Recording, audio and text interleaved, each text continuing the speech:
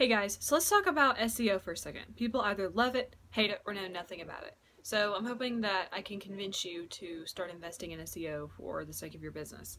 So first of all, one of my favorite things about SEO is that it's not nearly as expensive as things like buying solo ads for email marketing. It is pretty cost effective. It's not as expensive as things like PPC either.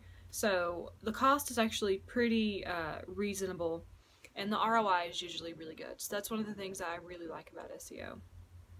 And another really important thing about it is, as I've said about 1,000 times, that people today look up more things on their phone than anything else. So if I need my windshield replaced, I'm not going to go walk around downtown and look for businesses that do that. It's not going to happen. I'm not going to call my friends and ask who they go to. I'm not going to, unless they're like, a NASCAR driver or something, I'm not going to waste time doing that. I'm also not going to look through a phone book, because I don't think I have cracked a phone book in years. I really don't. I'm actually going to look it up online. Whether that's on my Mac or on my phone, I'm going to look it up online.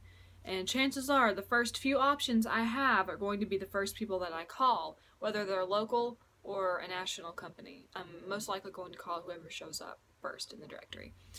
So if you want people to find your business, and if you want to keep your score pretty high, you're going to need to have good SEO ranking. And that's really important, especially because your competitors are doing the exact same thing. If you think they're not, then that's just crazy, because they are. I don't care if you are the guy that I called to fix my windshield. Your competitors are doing the same thing, and you need to be one step ahead of them, or at least on the same step.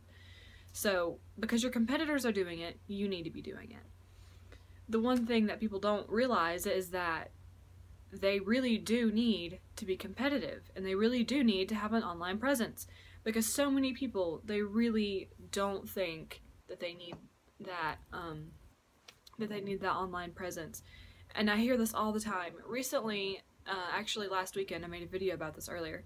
I was doing analysis of people's websites and going over it with them, and a lot of people, surprisingly, the ones that had the lowest scores were the ones that insisted that they did not need any help, and they insisted that there's nothing wrong with that score. So if that doesn't tell you something, then I don't know what will. And often the ones that were trying, they were trying to be known, they were trying to make connections, and they were trying to find their clients, they were the ones that were more receptive and actually were willing to talk about it. So if you want to be competitive enough that you can sort of be up into the game with your competition, then you need good SEO. If you want all of these new age people on their phones and laptops to find you, you need to have good SEO. And like I already said, it's not super crazy expensive. It's really reasonable. It really is.